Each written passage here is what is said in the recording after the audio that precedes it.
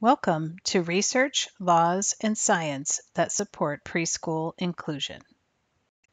We know from over 30 years of research regarding inclusion of young children that inclusion benefits children with and without disabilities and their families.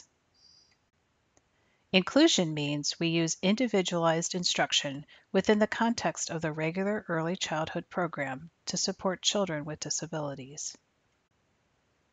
This requires intentional and effective collaboration and teaming to provide high-quality inclusion.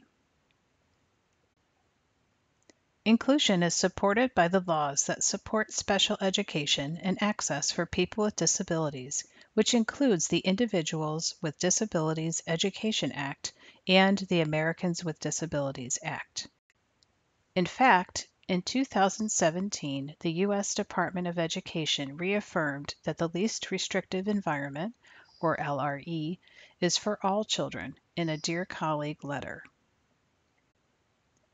A free and appropriate public education, or FAPE, must be provided in the LRE regardless of whether a school district operates a preschool.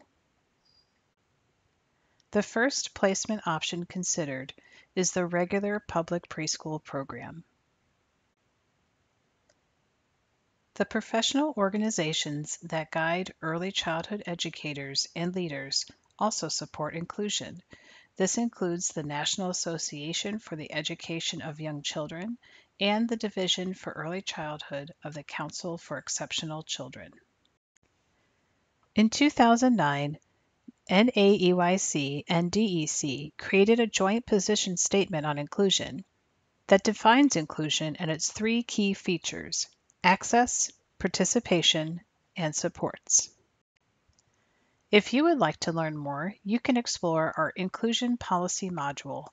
The module highlights the importance of early childhood inclusion, outlines research and benefits, and this on-demand module suggests strategies to address barriers, provides recommendations to move forward, and has a downloadable reflection tool.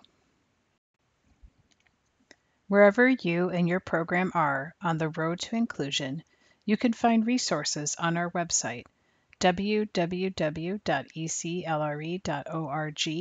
and via our social media channels at Early Choices ORG.